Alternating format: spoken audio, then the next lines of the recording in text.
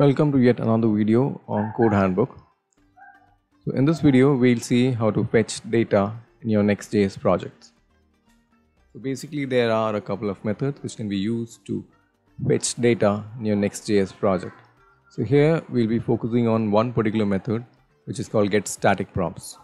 So why we are using getStaticProps and how we'll be using getStaticProps, we'll see throughout the course of this tutorial video. So first, I already have a Next.js project up and running here, which is a shopping cart. So it loads some data from an API to render the store for the shopping cart. So I already have the boilerplate code for this thing. So first we'll just get familiar with the code that we have at hand, and once we are familiar with the code, we'll see how we can use getStaticProps to fetch the data for this shopping cart and why we'll be doing so.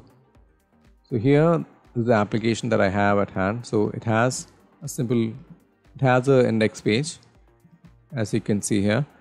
It contains a container inside which we have an item store. Now this is basically a shopping cart thing. So this takes in the store items which we'll basically fetch from an API.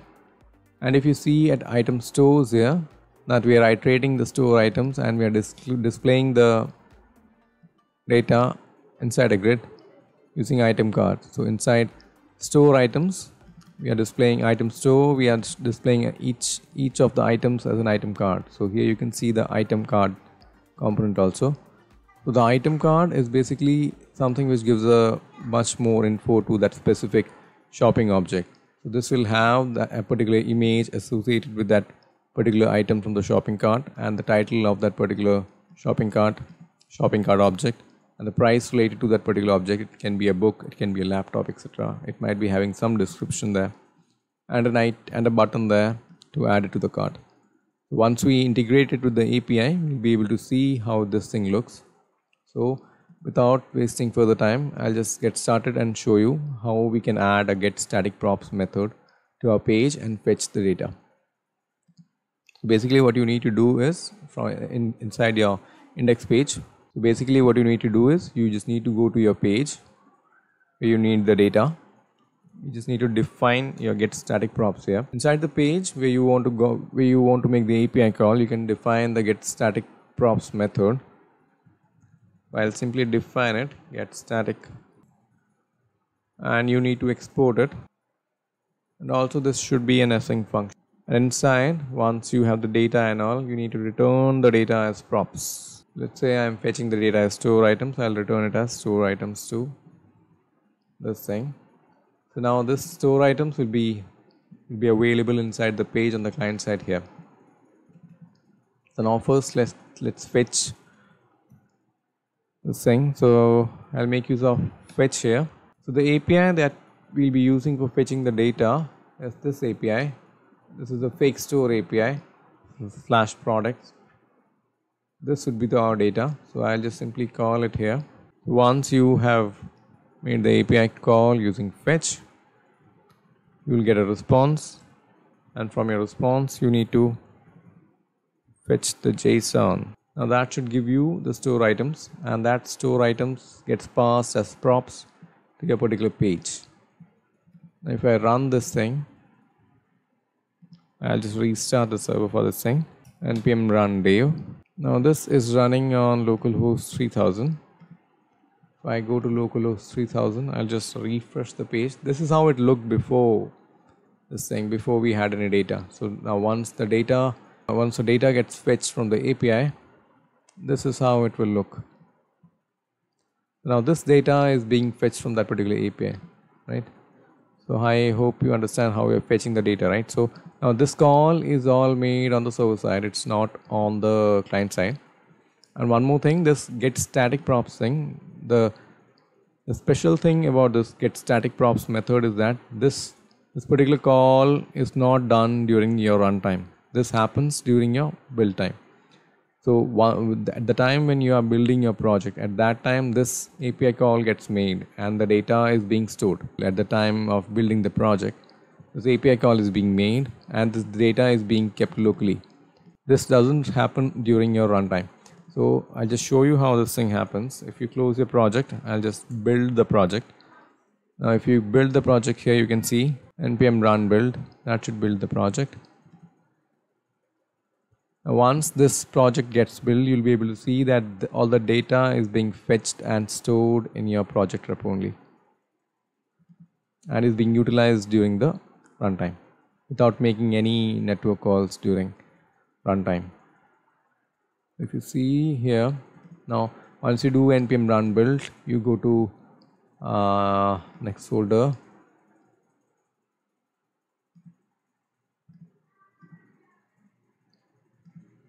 pages. Here you can see some data, index.json. So here you can see the data, right?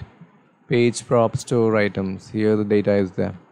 Now this is the data that is being fetched during build time and is kept locally inside here and is being rendered. Now if you see, if I run this thing, if I run the build project, we can run the build project using npm start. That time it will pick the files from your build directory.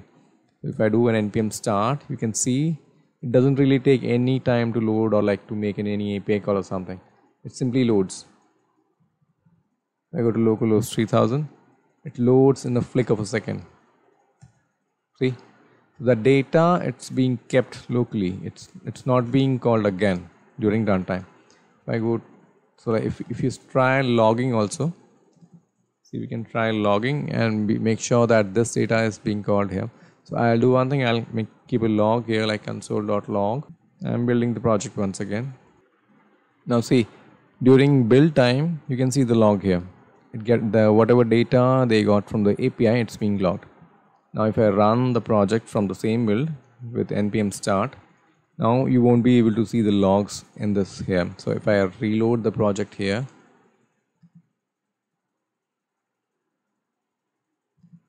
no logs are being logged here because the API call is made during the build time only, it's not during runtime. So I hope this makes it clear. The getStaticProps, this thing is primarily used when the data doesn't really change in the backend, or like it changes less frequently. At that time this thing is used. So because we just need to fetch the data during build time, and once we fetch the data during build time, so until and unless the data is changed, we don't need to make another API call, right? So now there might be instances when you need to make an API call, or like let's say the data got changed or something. So I can add something called a revalidate here. Revalidate. Now what revalidate does is it fetches the API again after a certain amount of time that I specify here. Let's say I specify it like 20 seconds here. Now how this revalidate 20 works is like, let's say I visited the site now, and I'll be seeing the cached copy of JSON that was created during the build time. So now once I visited the page and then I go out and then I come back after 20 seconds and then I refresh the page. At that time the fresh copy is the existing data is revalidated and a fresh copy is being fetched. So we can check that thing also once. I'll do one thing, I'll restart this thing. So I'll rebuild this thing with revalidate to set as like let's say 10 seconds, and we can verify this with the help of console log. So I'll just build the project once again, npm run build. Okay, so I'll start the project with the build npm start. So I'll open a new tab and go to localhost 3000.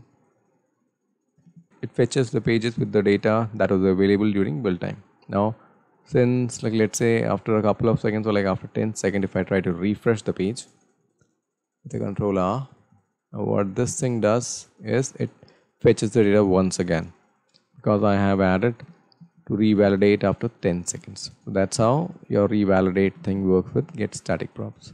So I hope you understand why we are using getStaticProps and like how we are using getStaticProps and like what's the exact use of getStaticProps here in Next.js data fetching area. So I hope you find the video useful. If you do, please support the channel by liking the video and subscribing to the channel. Thanks for watching.